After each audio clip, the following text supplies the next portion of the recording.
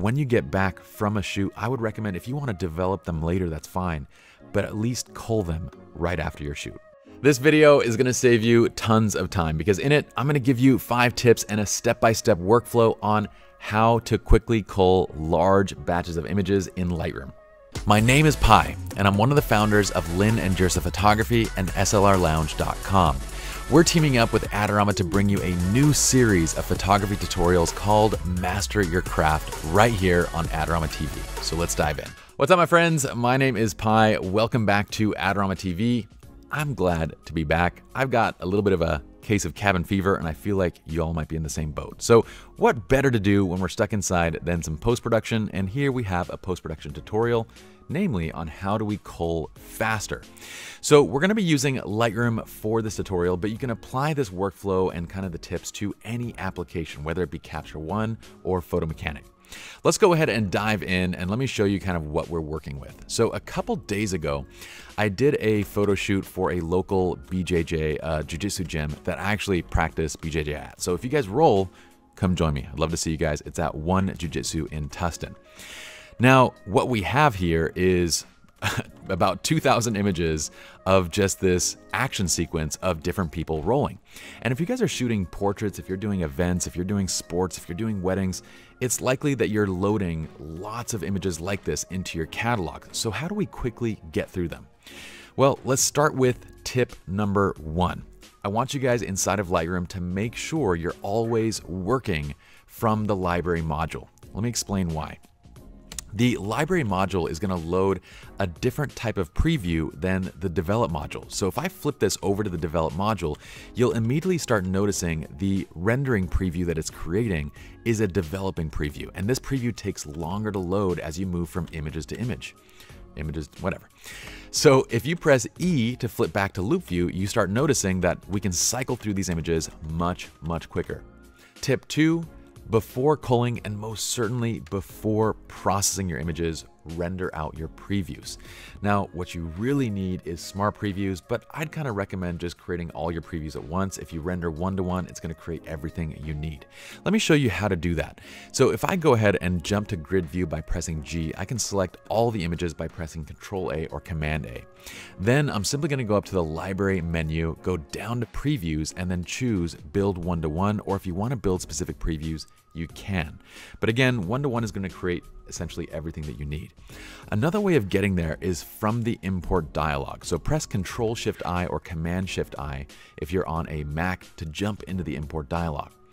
Now you can render previews directly from the import dialog by going up to the file handling dropdown, going to build previews, and choosing what you would like to render.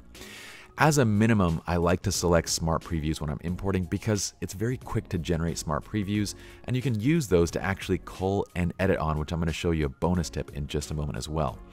But at least do that.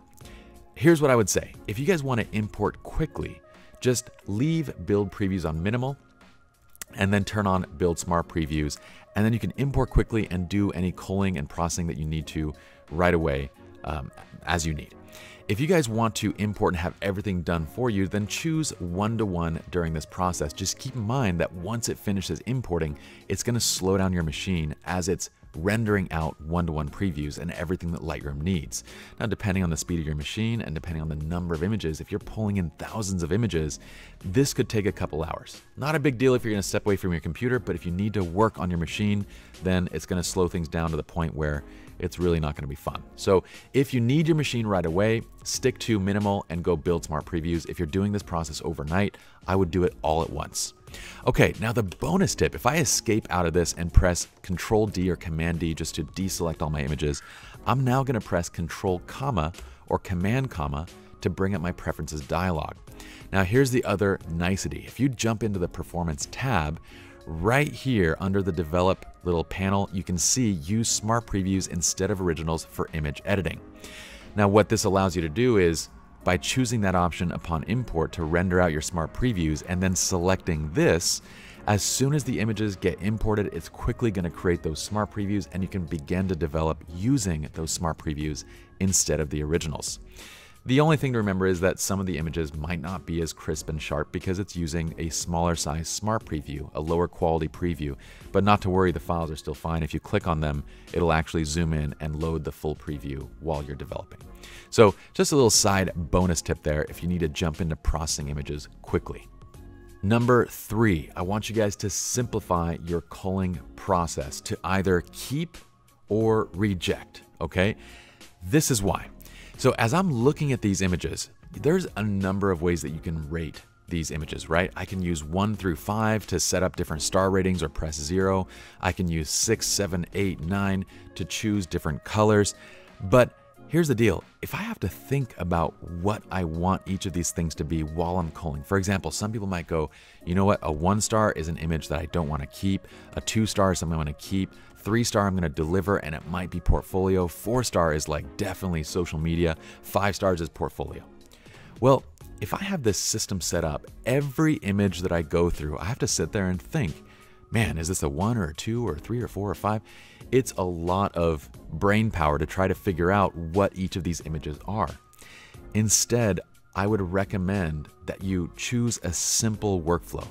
You either keep the image or you reject the image. Do I want this image? If so, flag it with a P. Do I not want this image? If so, mark it with an X. I'm actually going to show you an even better process in just a moment.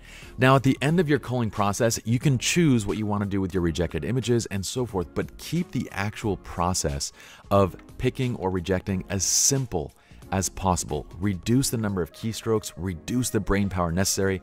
That way you can fly through these images, choosing only the images that you want to keep or the images you want to reject. And that brings us to the next step.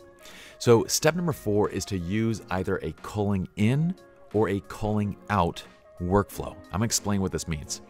So a culling in workflow means essentially that we're choosing all of our images by going back to grid view, selecting Control A or pressing Control A, Command A on a Mac, and then choosing X.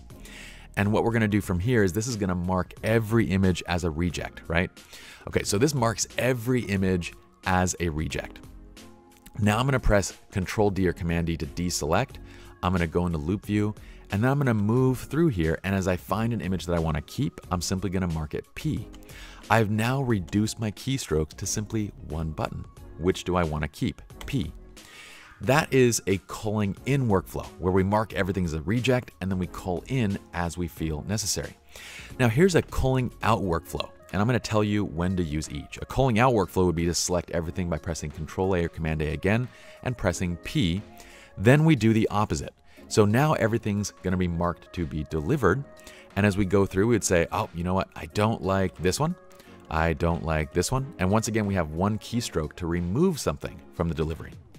So what I would say is this shoot, I'm going to be delivering the majority of these images because they're action sequences and I want the gym to be able to have those action sequences right in their delivery. So I feel like a culling out workflow is going to be better when you want to keep the majority of images, because if I want to keep the majority of images, it's less keystrokes to remove things from the majority, right? If I'm going to deliver the majority, it's less keystrokes to remove the rejects. But if I'm going to be delivering, let's say, 10 out of 100 images, if I'm going to deliver the minority of images, then you're going to flip-flop it and use a culling in workflow where you select everything, mark them as rejects, and you're just going to select the small number of images that you actually want to keep and deliver. So that's the difference between the two, and this is how simple we keep our process. Now, if later you want to mark these images for portfolio, for social media, for anything like that, do that after you've processed them. Cull them, process them, and then at that place you know exactly what you have. Mark whatever images as a 3-star or a 5-star or whatever you want to do to signify where you want them to go kind of in your ultimate portfolio catalog or whatever it is that you want to do. But save that for the last step. So since we're here and since I'm going to be delivering most of these, I'm going to go ahead and select all of them and just mark them as P. And as I go through, I'll mark them as rejects as necessary. Now this brings us to the last step, and I want to show you all how I like to cull, which is from the loop view, and I'm going to show you why. So I'll press E to drop into the loop view, and what I like to do from the loop view is I'll take this film strip that's usually quite small, and I'll expand it as large as it will go in my view, so the image is kind of maximized, my film strip is as large as possible. And what I like to do is use the film strip to kind of see what's coming. Okay, so I'm really culling mostly off the film strip, and then I'm looking up to verify sharpness on the loop view. So the film strip kind of tells me if a particular action sequence, and I can see even expressions, or at least some of the expressions from that. And then what I can do is look up and say, okay, are all the eyes open? Do I have critical sharpness? Is everything good? And then keep moving and flag either in or out as I go. If you use the grid view, if I press G to cull from the grid view, this is the problem. I'm going to go ahead and press plus to increase the size of these thumbnails, right? And I can even press tab or shift tab to close down all of the other panels. So I give myself as much real estate as possible. Now, this view is great for being able to see kind of what's going on overall in the shoot. But as soon as I get to an image, I'm like, oh, this is a winner right here. If I want to see sharpness, I still have to double click on it and go back to loop view to verify my sharpness. So instead, I'm essentially staying in loop view, and I'm making my panel down here as large as possible, looking off the panel to see what's coming, and looking up to verify expressions and sharpness. And this is kind of the fastest way where I can get through thousands of images in a very short period of time. Now here's one little extra bonus tip for you guys. I want you all to cull as soon as you get back from any shoot. The difference in culling 1,000 images right after the shoot is a matter of like 15 to 30 minutes to cull using these steps in workflow versus doing it a couple days later when it's not as fresh, doing it a week later. You're talking 2 to 3 hours. You're talking exponentially more time because the shots and the images are not fresh on your mind. So when you get back from a shoot, I would recommend if you want to develop them later, that's fine, but at least cull them right after your shoot. I hope y'all enjoyed this video. If you did, please give it a like, subscribe to the Adorama TV channel, and I'd love for y'all to comment below in the video.